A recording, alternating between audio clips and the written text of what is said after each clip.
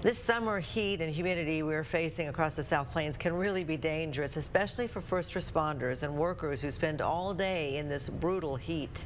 KCBD News Channel 11's Dylan Villa shows us how they stay safe in these conditions and how you can apply these tips if you plan to spend a lot of time outdoors. Brick by brick, these construction workers are looking to get the job done. But one thing that's impeding their progress is the heat. Superintendent for Lee Lewis Construction, Jimmy Thompson, says a way his crews push through that is to take breaks in order to alleviate any heat fatigue they may have. Well, for one thing, it wears you out, and it gets you tired very easily, so you just have to be kind of mindful of that. You know, if you need to rest, then we'll let them stop and take a break and whatever. You know, we take breaks throughout the day, lunch breaks also, so that helps a bunch. Thompson also says many workers simply get used to the heat over time, but it's a process, and you need to be weather aware. You get used to it after a while. You have to climatize yourself for sure, and you know, with the humidity, that makes it even worse. But you just got to kind of grow into it, so to speak. Adding summer heat to an already hot job like firefighting doesn't help either.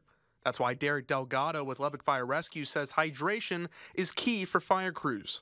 That way, they can focus on the important task at hand. We really urge all of our personnel to stay hydrated, not only on shift, but while they're off shift, so that way whenever, you know, that one call does come in where it's an extended period of time, they're hydrated, they're able to last long inside of the fires. That way we're not having to continually rotate them out. Another tool LFR uses is a rehab unit. It has 2 of them, dedicated to giving firefighters an opportunity to get away from the sun, or in winter months, the frigid cold. It's completely climate controlled.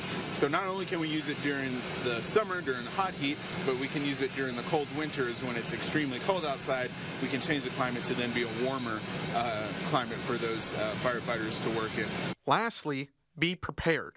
Give yourself plenty of time to acclimate to your surroundings. You can't just go out there on a 100-degree day and it's your first day on the job. You have to kind of ease into it. If you know you're going to be out, make sure you're staying hydrated, getting hydrated days in advance. That way when it does come, you're well hydrated for the event, especially as we get here to 4th of July. People are going to be at the lake, you know, making sure everyone's hydrated for the hot temperatures.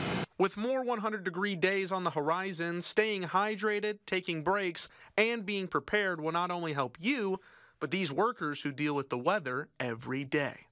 Dylan Villa, KCBD News Channel 11.